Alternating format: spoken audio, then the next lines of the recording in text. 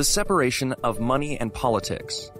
Aside from establishing perhaps our most fundamental right, the freedom of speech, the First Amendment also instituted a groundbreaking principle vital to its time: the separation of church and state.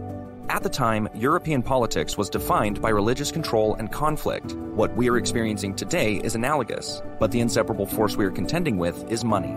It's a vicious feedback loop. Those with money have an unreasonably disproportionate level of influence on lawmaking, and the laws that are passed then help those same individuals amass even more money that they then use to further influence politics, and round we go. That's why the separation of money and politics is our very first proposal in Amendment 1 of the Reconstitution, which is our proposed 28th Amendment to the existing U.S. Constitution. In 2002, a bipartisan bill was somewhat successful in reducing the influence of money on politics. But in 2010, the Supreme Court said that bill was unconstitutional because corporations speak with their money? This decision is universally despised by the American people, and yet nothing has been done because it's so difficult to pass a constitutional amendment to override that Supreme Court decision.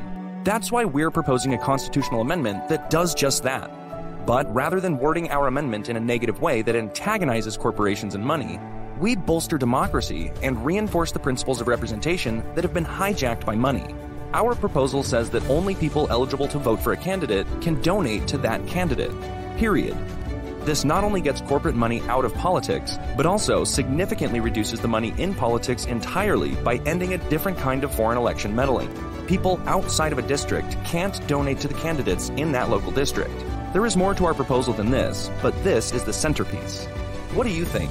Comment below or join us for our second constitutional conversation on Thursday, July 28th at 8 p.m. Eastern Time, where we'll discuss this more broadly to integrate your feedback as we continue to revise and refine the language of the Reconstitution.